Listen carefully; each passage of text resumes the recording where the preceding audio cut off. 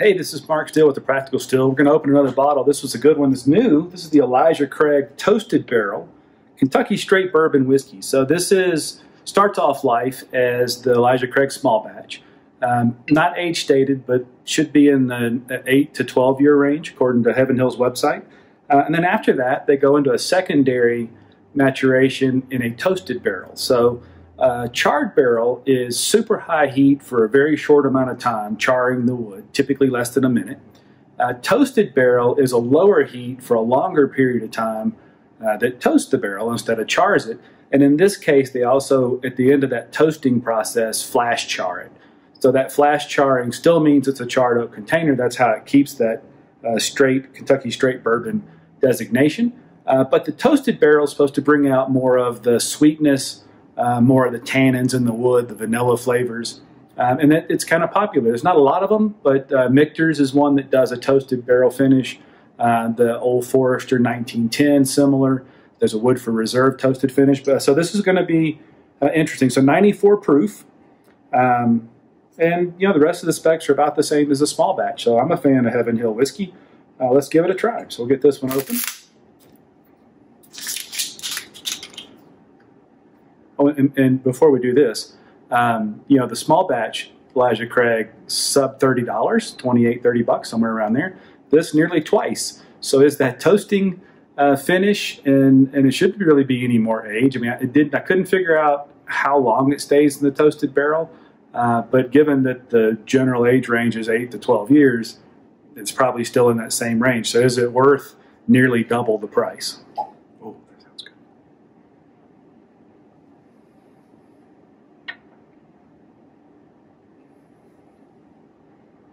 Gosh, it's definitely different than the regular Elijah Craig small batch. It has almost a leather note on the top of it there. Yeah, it's a confectionery kind of leathery. That doesn't go together, but it's sugary or marshmallowy, or I don't know. It smells delicious. You see the color, typical color. It's not too dark. It's a coppery. It's pretty. Gosh, that smells wonderful.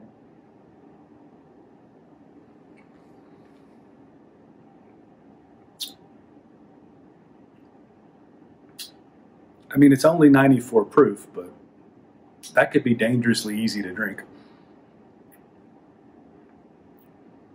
It is definitely, to my taste, sweeter than the regular small batch.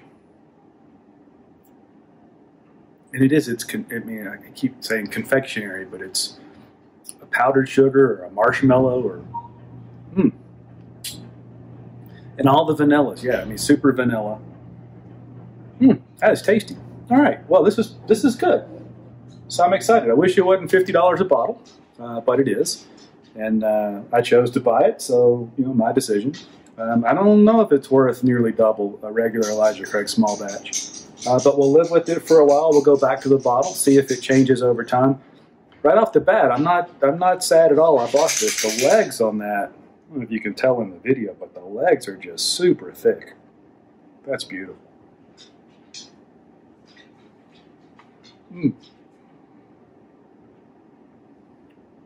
Yeah, it's definitely different. I tell you, it strikes me similarly to the first time I had the 1910, the Old Forester 1910. It's I mean, it's chocolatey, and I guess that's the toasting in the barrel bringing that out. But it's chocolatey. It's still got spice back there too. As it sits in the finish, I mean, it's definitely spicy too. So baking spice. Oh, that's delicious. If you get a chance to try that at 50, I certainly would try it. Like I said, we'll live with it for a while. We'll go back to the bottle in a month or two when it's been enjoyed for a while. I'll tell you what we think. In the meantime, tell us what you think. If you've had the Elijah Craig Toasted Barrel, leave us a note in the comments. Give us a thumbs up, thumbs down. Tell us if we're doing these things right. We sure appreciate you watching them. And we'll talk to you later. Cheers.